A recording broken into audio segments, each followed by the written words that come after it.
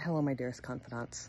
As you know, we had ducklings born this past week, and if you've been following me for a while, you know that our animals are meant to coexist with us in a symbiotic relationship.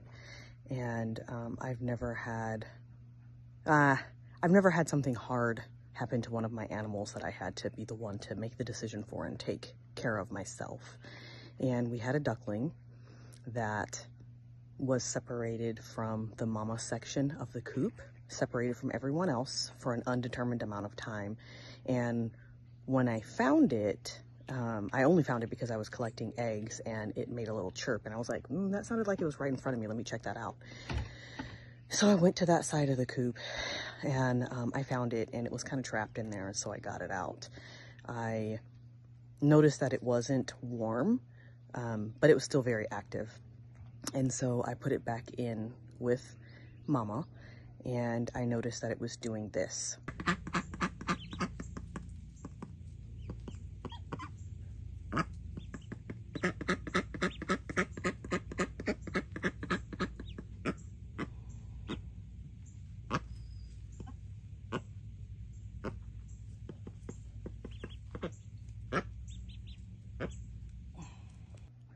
And so I knew something was wrong with it, right?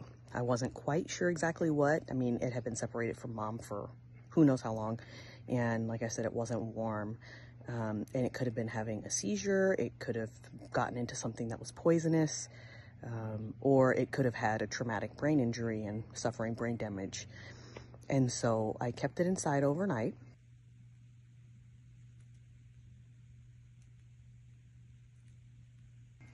I had a heating blanket on it, and I was giving it some Nutri-Drench water, and it actually was eating a little bit. Now, granted, with the head going back like that, I had to help it, but it was responsive to food and water and snuggling up in the blankets. The next morning, I took it out, and it was not the same duckling. It was hardly moving, hardly struggling, barely peeping. And, you know, I said to myself, if I need to, I'm going to have to do the hard thing. And I've had an animal in the past that was attacked, that, a cat that suffered brain damage, and we took it to the vet, and the vet took care of it. So even though it was really sad, we'd had the cat for a long time, I didn't have to do the deed myself. And so, it was really hard, to cull an animal. And it's something that I don't want to have to do again. But I will say that now that I've done it, I know that I was doing not just the duckling a favor, but everybody else too.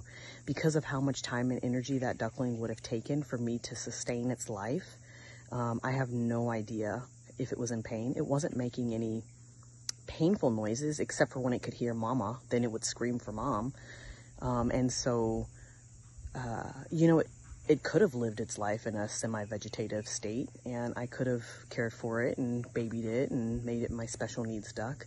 But I have other animals that I have to care for as well, and so it was a really hard decision, and I cried about it, but I was able to do it.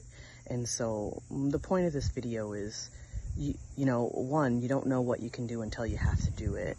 I learned that I am really strong and that I can do the right thing for my animals, even if it means it's going to hurt me. You know, I had a dog pass before that also was very significantly sick, and the vet kept telling me, oh, it's going to get better, it's going to get better, it's going to get better. And the day that we took it to the vet and they told me that again, the dog died that same day when we got it home. And so, you know, I promised myself that I would not let my animals suffer.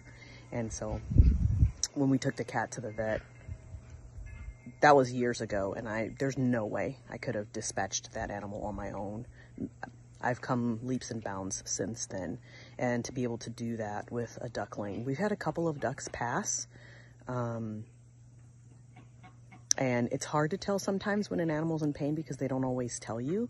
They try to hide it because they don't want to be separated from the flock. They don't want to have other animals,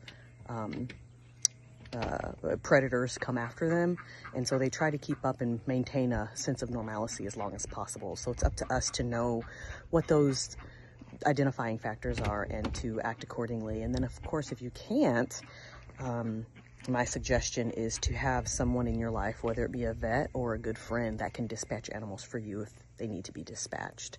So yeah, it was really hard, but now I know that I can do it if I need to.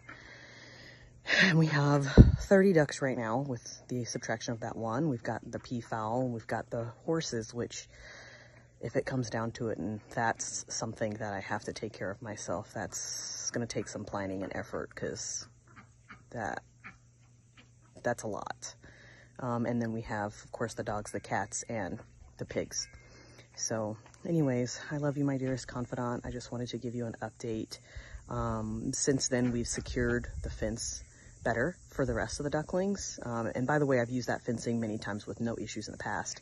And so this was like a one-off. I guess it was, you know, the universe trying to prepare me for the next phase of my life, maybe, because, yeah, I was surprised to see that duckling over there separated from everybody else. But all the other ducklings are doing fine. And yeah, so I love you, my dearest confidant. Until next time.